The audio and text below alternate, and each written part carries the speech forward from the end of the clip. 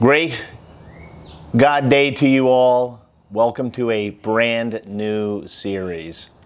You probably read the title already, but in case you haven't and you just jumped right in, this new series is about losing your history so that you can make history. Once again, it's about losing your history, that past, that bottomless pit, so that you can make history. And I'm actually going to read off of a sheet right here because this is a pretty complicated quote that I read many years ago from Wayne Dyer. And the quote reads as such: "I know of no more encouraging fact than the unquestionable ability of a man to elevate his life by a conscious endeavor." Once again, I know of no more encouraging fact than the unquestionable ability of a man to elevate his life by a conscious endeavor. That quote directly led to this series and about uncovering who you are, about uncovering your gifts, and how they will allow you to lose your history so that you can make history. And how I came to this realization was because every night at 8 o'clock, before I close my eyes, I have a conversation with God, and the conversation goes like this: "Hey God, it's John here. I just wanted to check in real quickly and thank you for revealing my gifts to me, as broken as I was, as lost as I was. And God, I know that no more happiness comes to me than multiplying these gifts. So before I go to bed tonight, I want to ask you, what is it that you want me to do with my life tomorrow?" And sometimes I don't get an answer. And my mother always said, if you don't get an answer, it means you're right where you need to be. And if you get an answer, you act on the answer. Well, many months ago, I asked a question and I got an answer. And the answer in my interpretation was, I want you to be like a Mother Teresa in the prison system. And as the team at DLI and I had completed this life-changing curriculum, I thought, man, what a great gift to go into a prison and teach some of this material to people who never had fathers. So I finally completed my paperwork, and I drove to the prison to get fingerprinted, and it was a low security prison, and there was lots of prisoners milling about.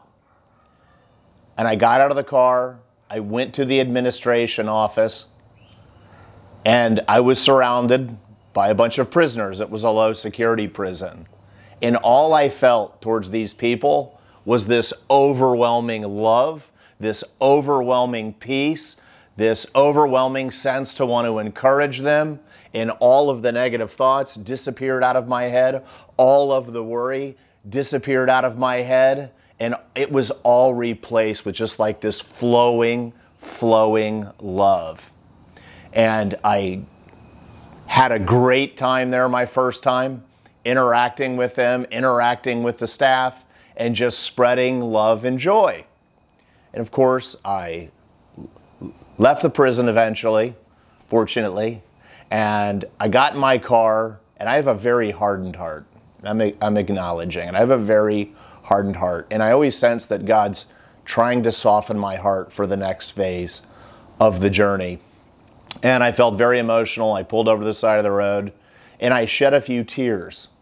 And I shed a few tears because, and this is probably going to sound odd, but it's the truth.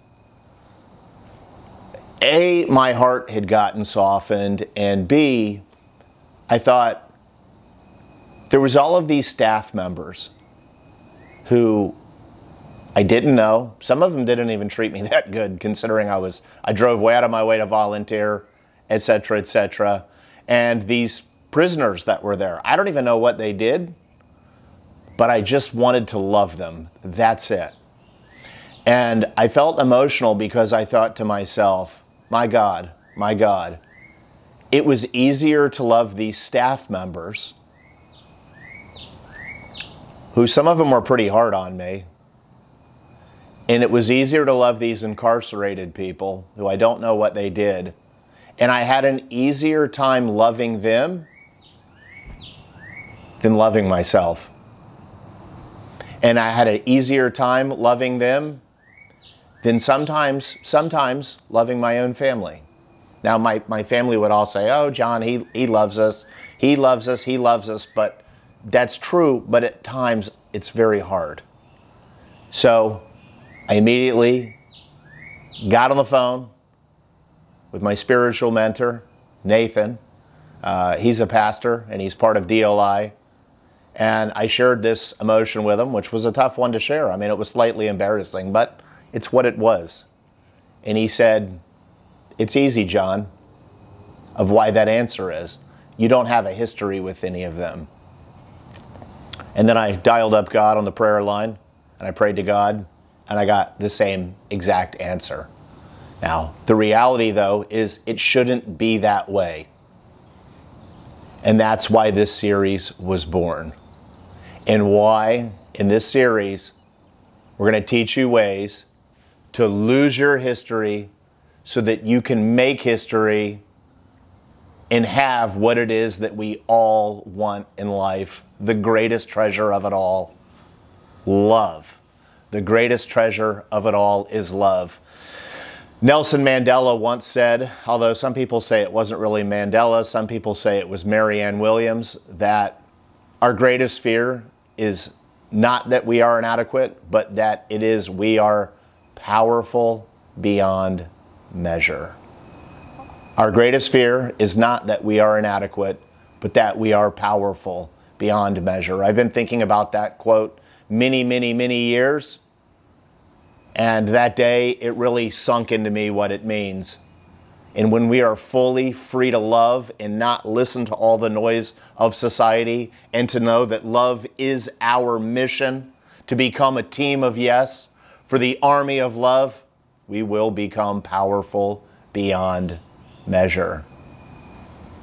In the second part of this series, of what I want you to explore is, what conscious endeavor can you go on to leave the world a better place? And then I want you to be thinking throughout this series on who you need to become to go on that quest. And Kaylee, when she does her part, she's going to tell you who that is, and she's going to give you a really fun assignment to discover what's really inside. Love you all. We'll see you Friday. Good day, my great friends. Like Dad said, this series is about losing your history so you can make history. And to do that, you must become the greatest version of yourself.